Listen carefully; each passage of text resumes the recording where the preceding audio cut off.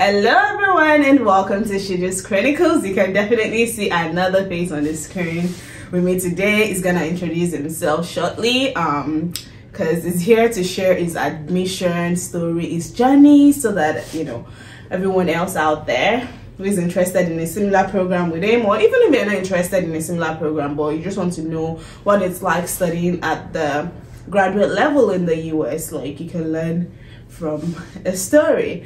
So without further ado, I'm going to hand it over to him. I'm going to ask him to introduce himself. He's already smiling and ready for us. So over to you, Caleb. You want to introduce yourself, tell us a little bit about yourself and how your journey abroad started.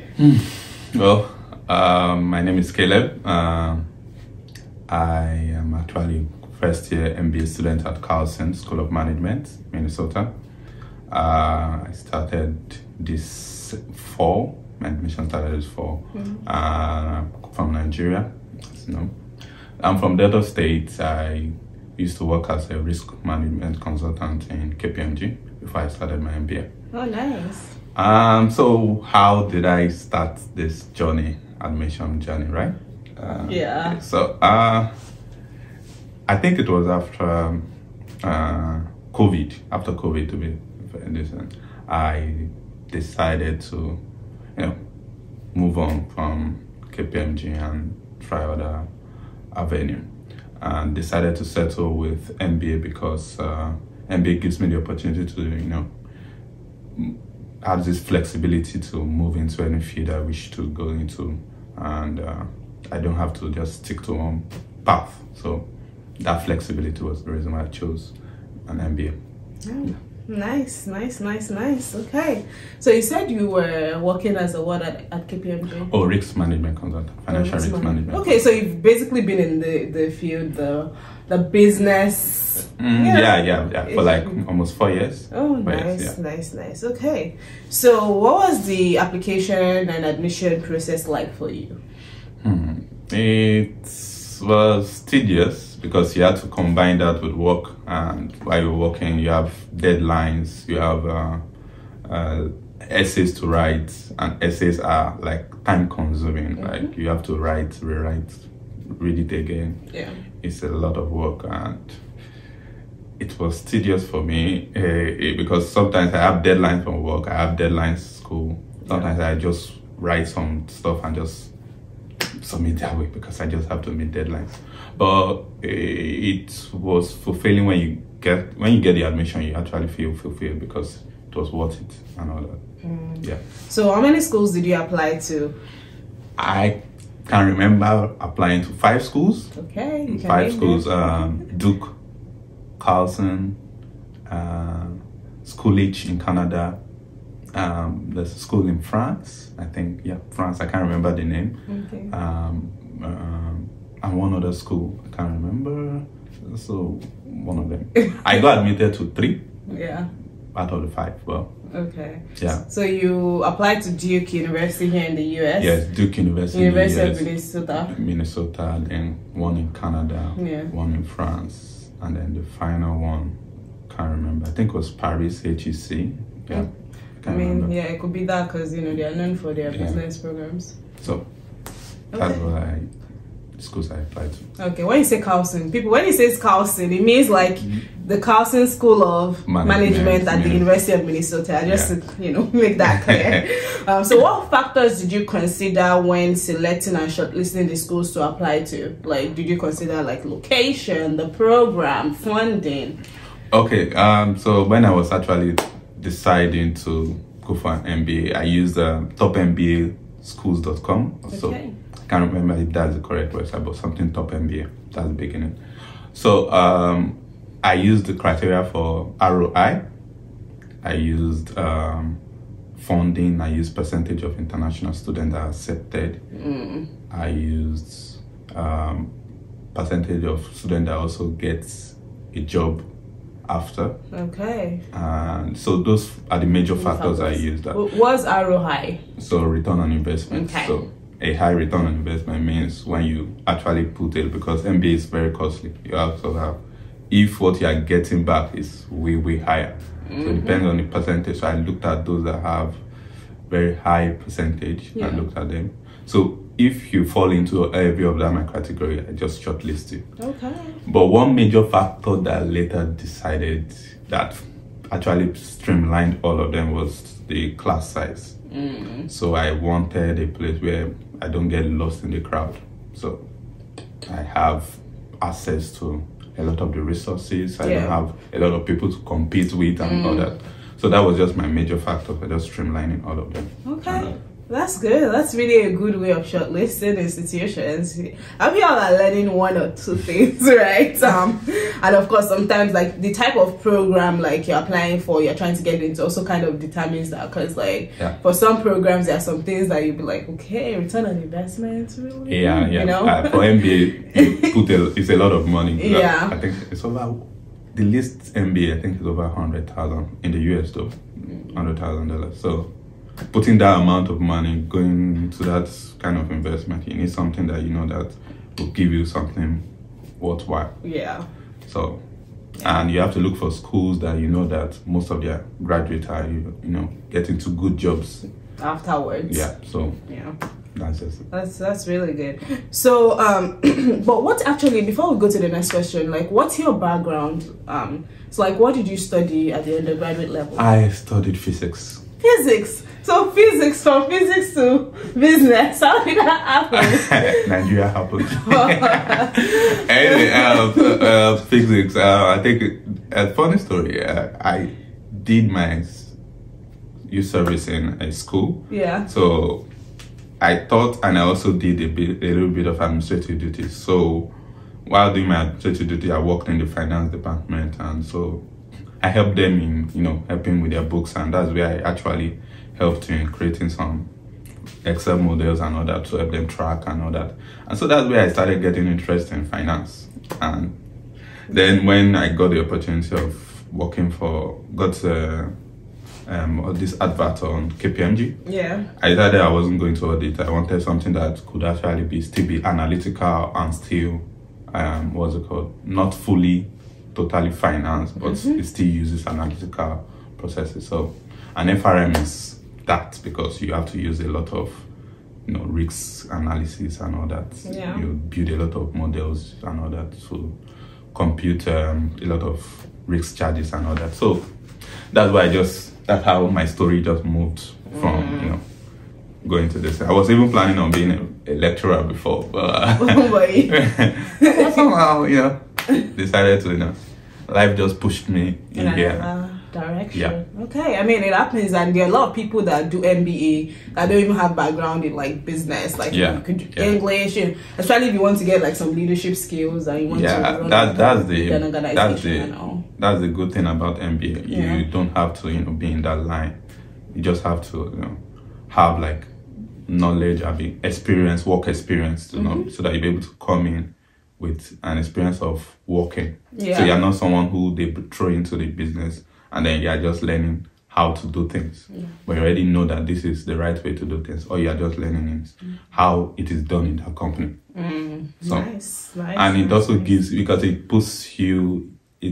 exposes you to leaders at a very early stage of your career. So you get to, you know, go out there, you're in a leadership position, you get out there to just throw you out there to just go and interact, network, and all that. So it's a lot of exposure. Gotcha. And to specify, your MBA is Masters of Business Administration. Yeah. Because I know so that some folks not confuse it with like maybe business analytics. So Master of Business Administration. That is MSBA. Yeah, MSBA. Yeah. Okay. So what steps did you take like when applying? Did you like reach out to like grad coordinators? Did you reach out to students currently in the program? Did you do some research behind? So after I've shortlisted my courses, so for my current school, what I actually did was, you know, attend the various events that they usually host. Yep. So when you get to the whole process, what they are requiring, what the essays, what they expect. So you get to learn a lot and you get to ask a lot of questions, things that are bothering you, things that you feel that, and then you get to act from your own perspective. So after getting my information from that, I moved into Google, Google was the next option, because Google will tell you the essays. They have, I think there are 3 essays you have to write.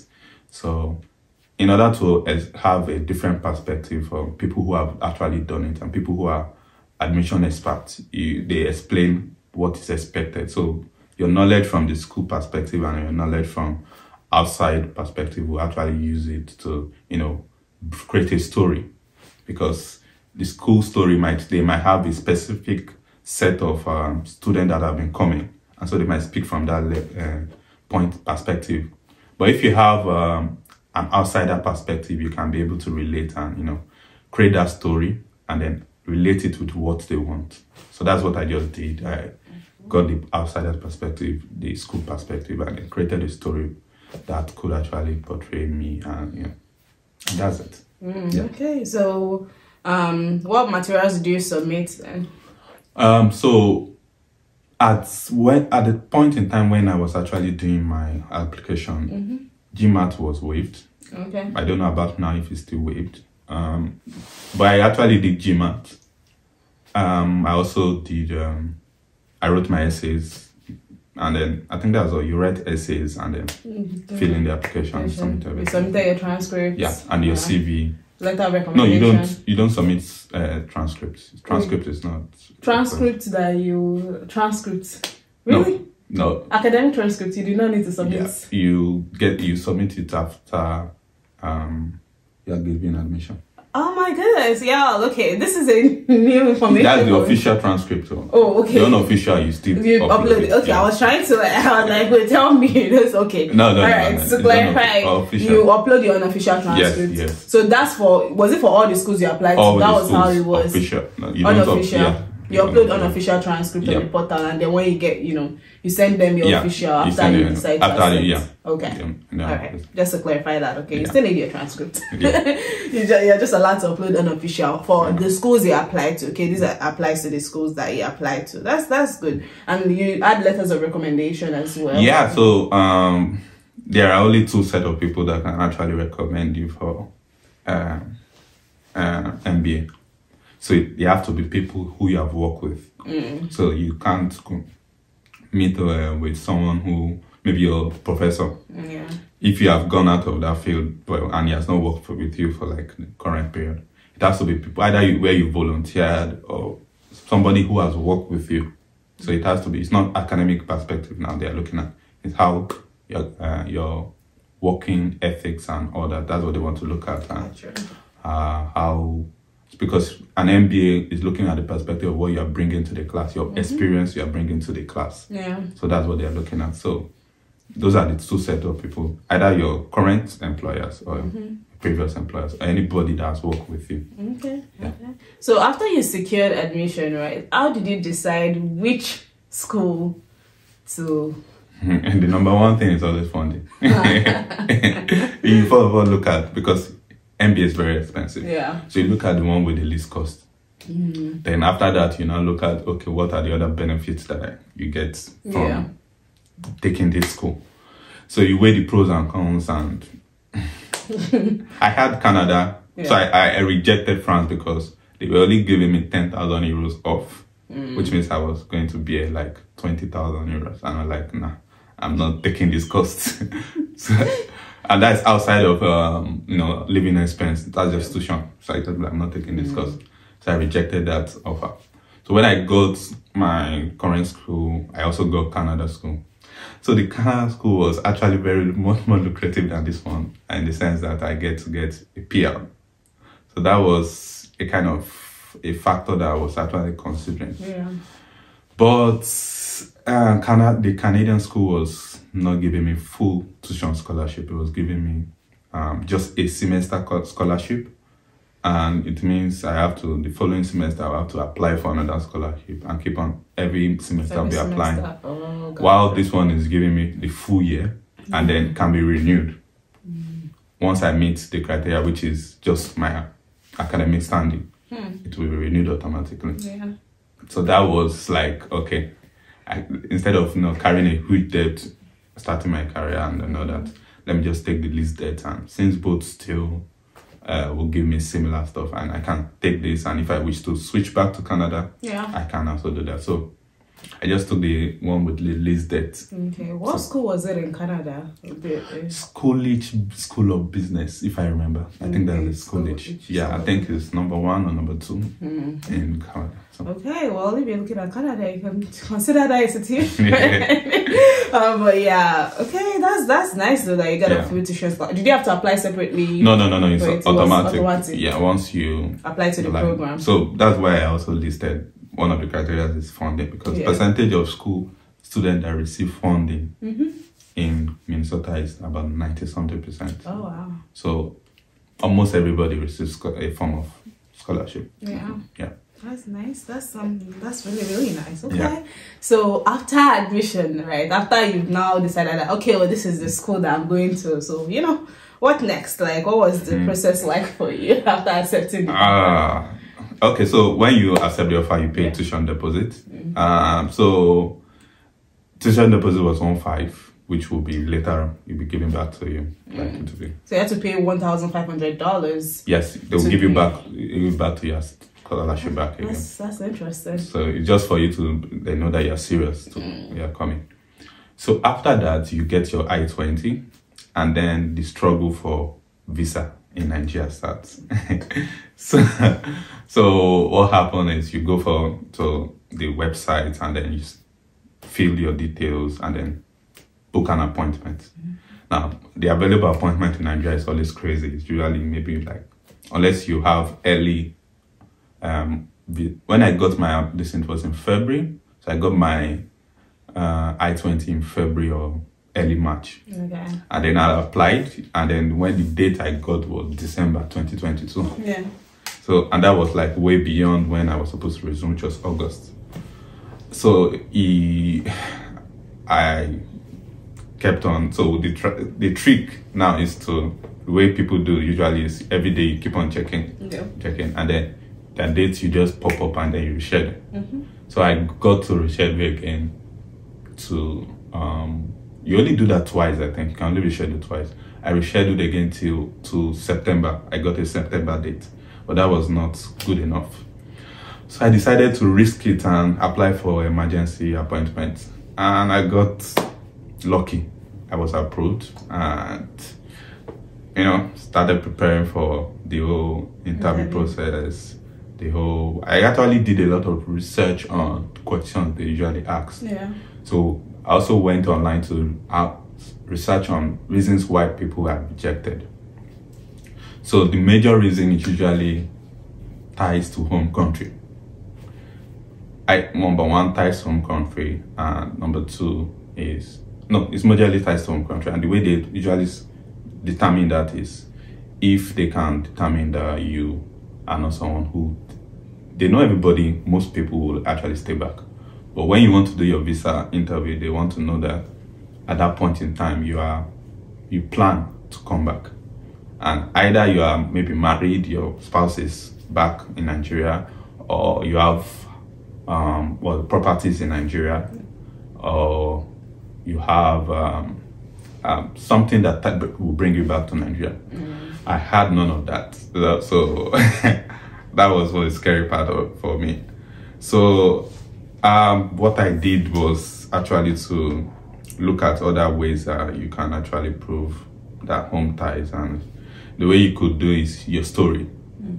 So when your story of why you're actually going is actually reasonable enough, it sees there's a career progression, and they see that what you are going for is also needed back home in your country. They feel that there's a reason why you can come back, because there's something back home that will actually take you back.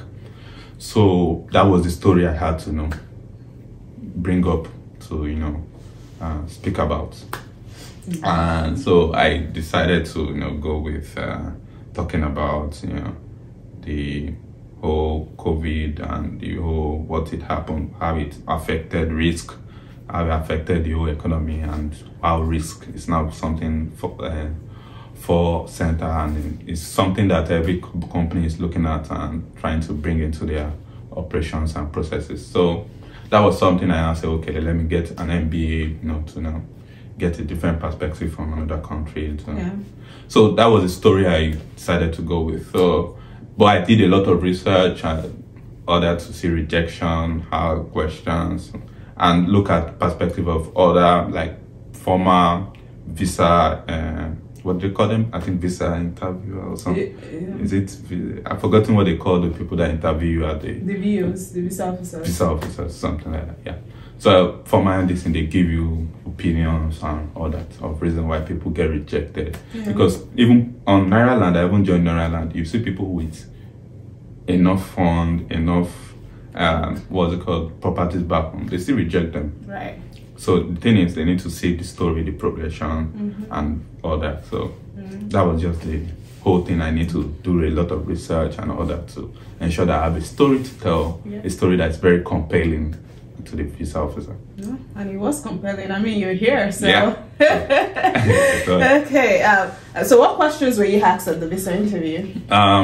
Why the school and why MBA? Okay. And then they just look through. After that, they just look through if you have funding and all that. Okay. So the story I told actually answered if I was going to come back or not. So they didn't need to ask that. Okay. So, all right. But they usually end up with. So your first story, your first 20 seconds or 30 seconds will determine if the visa officer is going to agree or not. Yeah. So if the visa officer, if already from the beginning, visa officer is already doubting that the fact that you're actually going to school, so there's a lot more questions that come up. So and the more they ask the questions, the more they are trying to determine if that means they are swinging towards not giving you. If they ask a lot more questions, which means they are doubting. But if sometimes if you get maybe because of pressure, listen, you didn't answer the first question. If they ask more questions and then you're able to convince them, then they give you the white slip. Okay. So the white slip is the everybody's desire. The pink slip, that's everyone's dread. Right, absolutely. Okay, that's really good. So just we'll kind of backtrack a bit to the funding aspect. So you actually mentioned that you had a full tuition scholarship, right? And I know, on the I-20, there's tuition, there's room, I think room and board, books, and things like that. So how did you show proof of funds for the remaining aspects? Okay, so the whole I-20 and the other source of funding that I'm saying are kind of it's like a circle. So in my, so I went for a loan though. Mpower loan, so to complete the other deficit. So for Mpower will request for how much do you have and then how much funding you have. So I had tuition from the school, so and I needed to actually show some certain amount of money too. So you do that. They also look at your experience, they look at your previous earnings and all that. So and then they look at, because most of this funding, this loan, they look at your potential earning, because they look at your past and they look at your potential. And then you send your bank details, your bank, whatever, upload everything, upload your I-20, upload your CV, upload your pay stub. So once you upload all those things, those are just evidence to things you have filled. If you feel that you have $5,000 in your account, they need to see the equivalent in Naira. So in your bank statement, then bank statement has to be in the last 30 days, stamped and all that. Then you have, no, it doesn't have to be stamped. I think it was actually e-copy. I requested for e-copy and I uploaded it. Okay. So it wasn't the same. Then I think I uploaded, I think that was all. Funding, proof of funding, which is the bank statement, the proof of funding from the school, my CV, and I think that's all. Then you fill up all the other questions they ask. And then the amount you want. Did you have to tell them why you needed the loan? No. Once they see your admission letter too. So once your admission letter is there and all that. So because the way they do it, before they give you the loan, they actually request. So once you are approved, the amount you request for, they actually send it to the school for the school to approve that that amount is not exceeding what you need. Gotcha. So it doesn't come to you at all?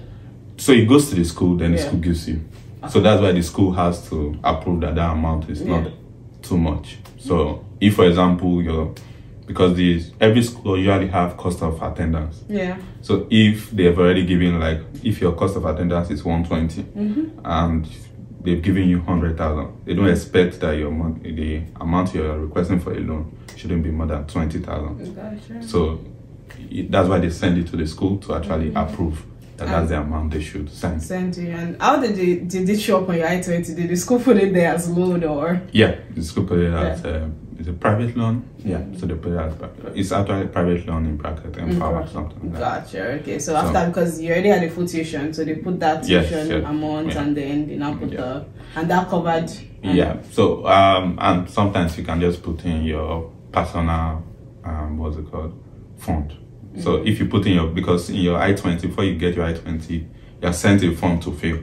So in that section of funding, you put in your funding, because you have your letter, you put in how much for the year. Yeah. Then you put in, if you want to put your personal finances, which is recommended, and then your deficit, whatever deficit you have. Gotcha. It could actually exceed the actual cost of attendance. It doesn't matter in your I-20. But in what will you receive in reality will be whatever the school approves. But in your I-20, you could actually get approval for $40,000. Put it there, $40,000. But that's not what will actually come to you in the end.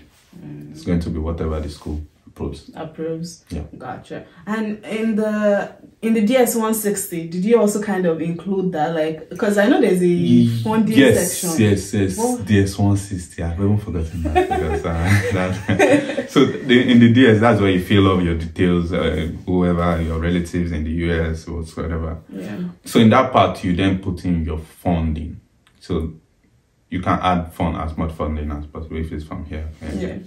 So that's that section they usually look at when the viewer is looking at this. They look at your funding, and then they will be able to see, you have scholarship, you have a funding. So they already know the cost of attendance, because what they do is in the I-20 lists your cost of attendance, and so they look at your funding. So that's the same thing you just upload.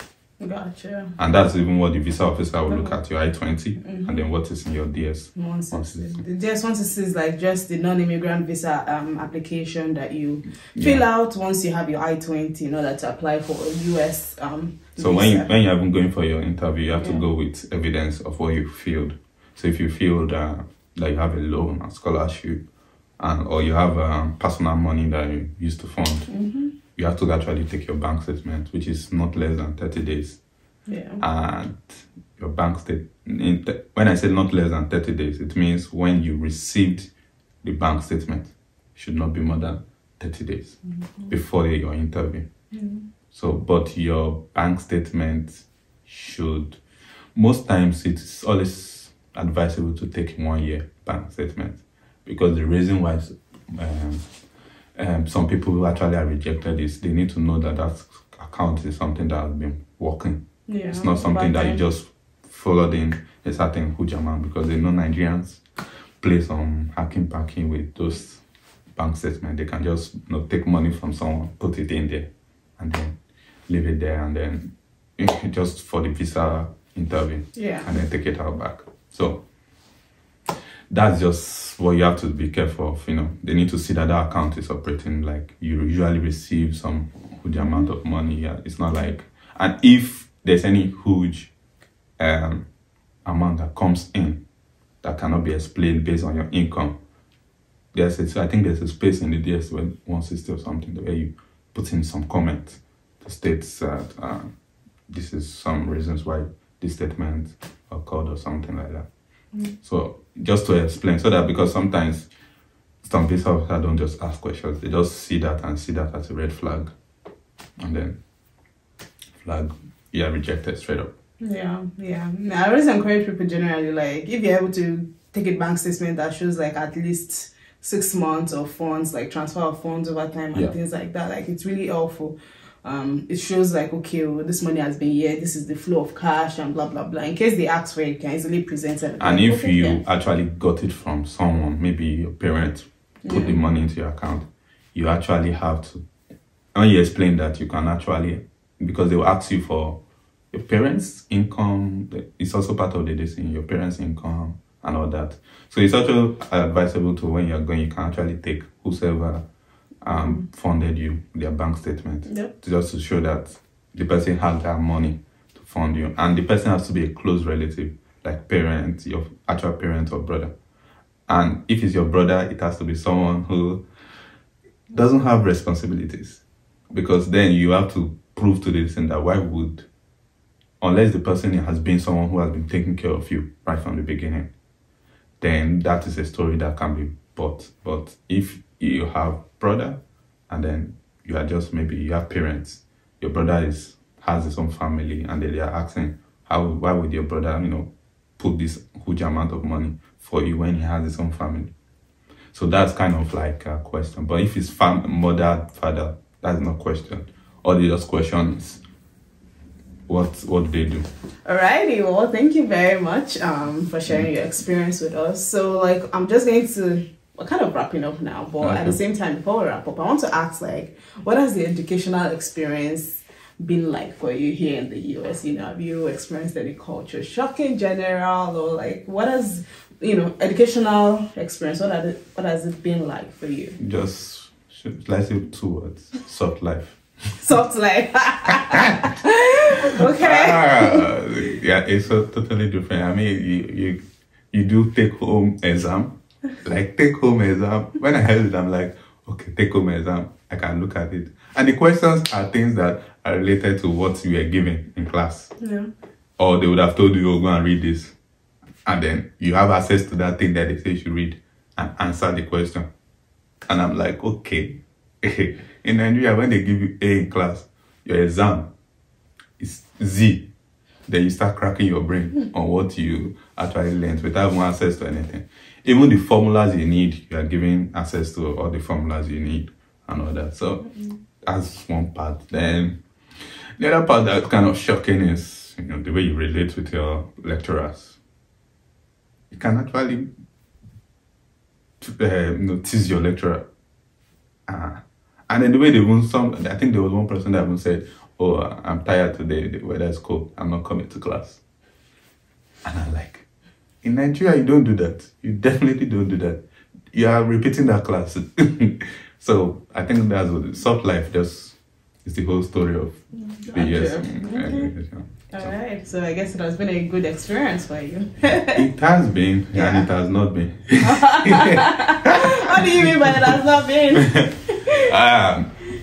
I think it's the fact that it's easy to build relationships with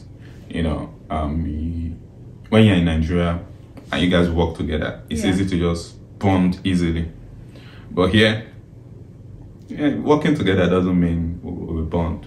After that time, that's the end. That's the end of it. They just go their separate ways and everybody moves on. Unless already you have something else. And most especially, what I've noticed is the international students that are getting closer. The residents, the US kind of students are not. It's just once you have something to do with them, you are close then. After them, everybody goes their separate ways. Yeah. So that's just one part I really didn't like. But in any case, they are still good people. They are not that they push you aside, but you get involved in everything. But that bond, the way you create a bond, and then everybody just creating their own bond. But that's not most people. That the bond you create are mostly with your fellow international students.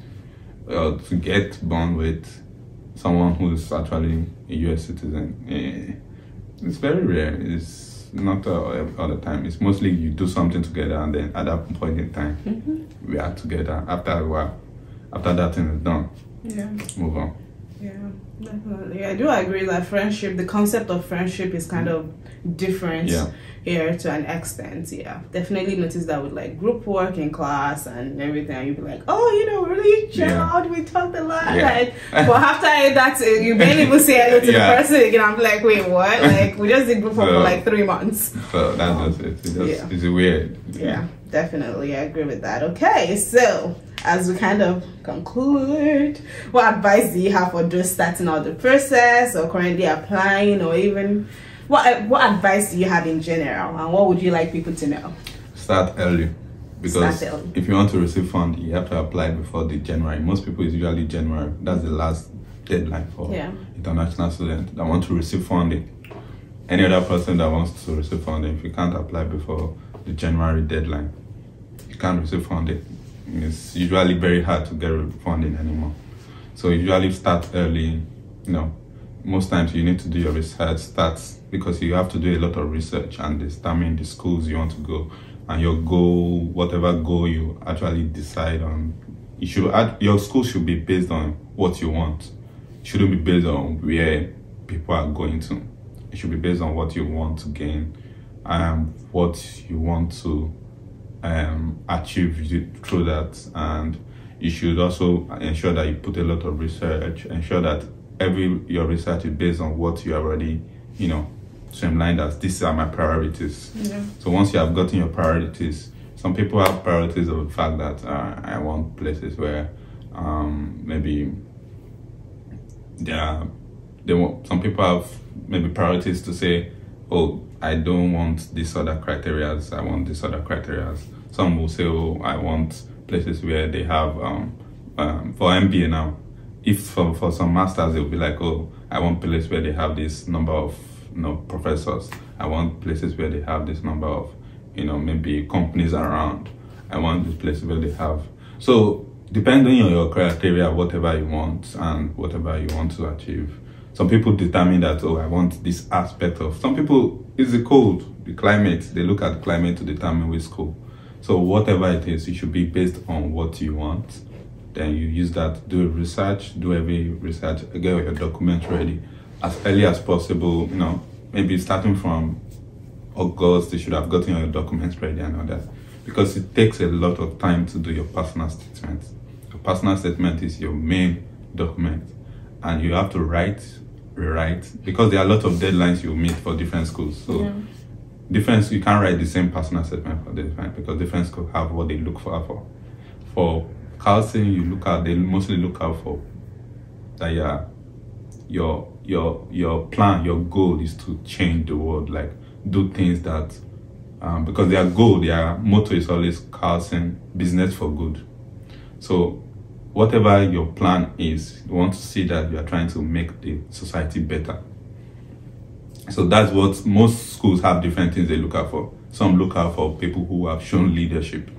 So you can't write the same personal statement for the same school. That doesn't work. It has to be what people look out for. That's what you use to create a story. And your personal statement should always be a story.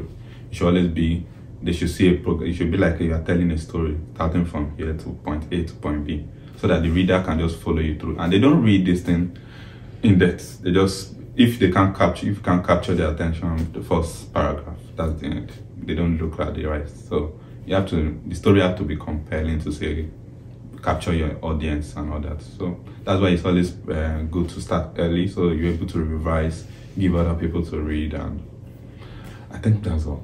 Yeah, once you can do that, you're good. Awesome. You're good to go. Alrighty, well, thank you very much for the tips. All you heard from Caleb. He has shared his own MBA journey, his admission process with us, and including the Mpower loan, because I know, I feel like I've probably in about 2 comments or something, I've seen people ask about the Mpower loan. How do you get Mpower loan? They told you that just apply and submit all necessary documents. So there you have it, people. And if you'd like to check out other fully funded programs, you can go to iechronicles.com. The link is in the description, box. There are some fully funded programs, even MBA, right? There's a fully funded MBA list there, like schools that provide funding for an MBA degree. There's like I think economics. Basically, you see a lot of programs there, public health as well.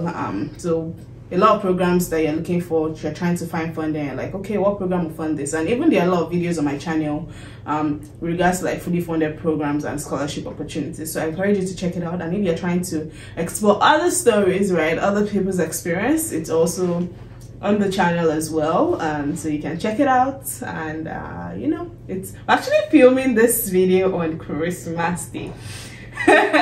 But I don't know when you're going to be watching it. Probably sometime in January. So if you're watching this now, I wish you a happy new year. If I've not already wished you a happy new year. But yeah, people, I hope you find this video helpful, and make sure to give this video a thumbs up, okay? And just make it happy holidays. So yeah, oh, that's true. Happy holidays. We say happy holidays, that way there's no specific. Yeah. Yeah, so happy holidays, people, and you know, just stay safe out there and be good, and don't forget to subscribe, okay? Click that subscribe button and give this video a thumbs up. Alrighty, bye.